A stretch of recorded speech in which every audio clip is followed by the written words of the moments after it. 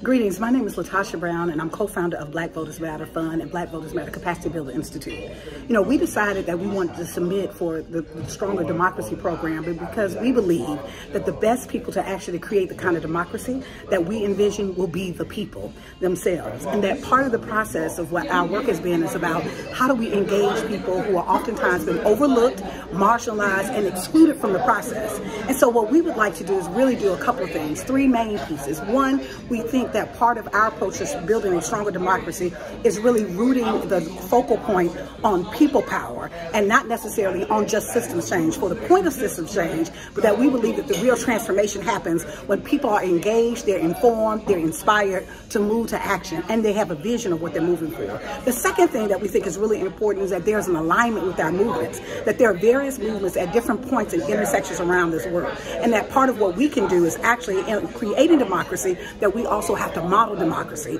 And part of that is literally creating a framework of how do we work collectively together, coming from different experiences, coming from different communities, but also with the same kind of value system that we lift up and move with humanity forward. The third piece is that we think that it's really important that part of what we have seen, only 50% of the population consistently vote in this election, in federal elections, and even lower on the local level. People are very turned off from the process, and we know why. We know because they don't feel that they're heard, and we believe that those are valid reasons. So at the end of the day, part of what we want to do is to really shift the narrative, is that we're not asking people to believe in the system, we're asking people to believe in themselves.